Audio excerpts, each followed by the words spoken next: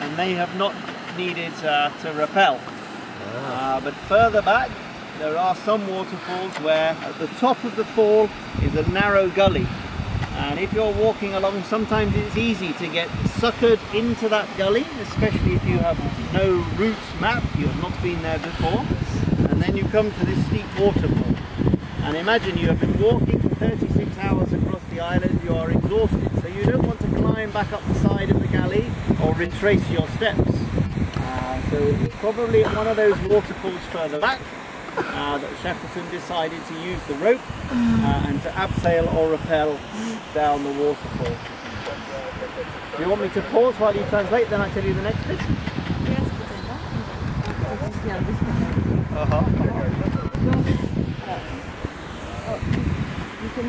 Okay. So there was nowhere to secure the rope at the top of the waterfall for this abseil. So Worsley volunteered to hold the rope.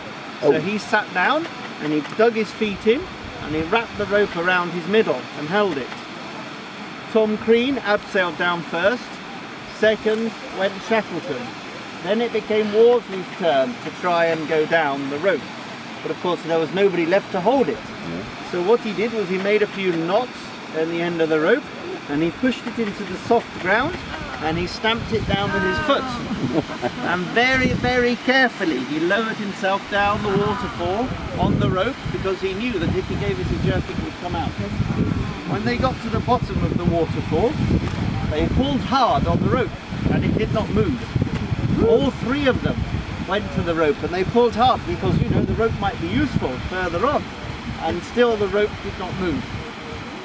So somebody was looking after them and holding the rope firm in the waterfall.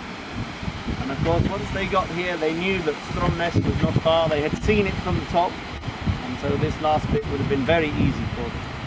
The rope is still there? The rope is not still there. It would have been there for a time, but yeah. Any questions? A question. Yes? So I thought 5 guys killed over themselves. It was 5 plus Shackleton, yes. Right.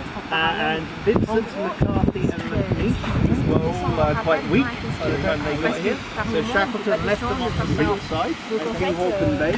And Worsley and Crean, he then made the march over the island.